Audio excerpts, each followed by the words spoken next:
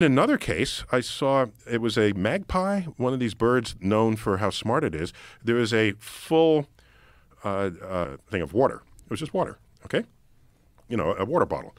And it was full. So the magpie goes over and sips out the water. Now, the beak is only, what, an inch and a half long or an inch at most? So it goes in until it can't reach the water anymore. So what does it do? It goes off to the side, gets a rock, just the right size, drops it into the water bottle. It raises the level of the water. Thereby displacing water. Here it is. That is heavy. You've got the video.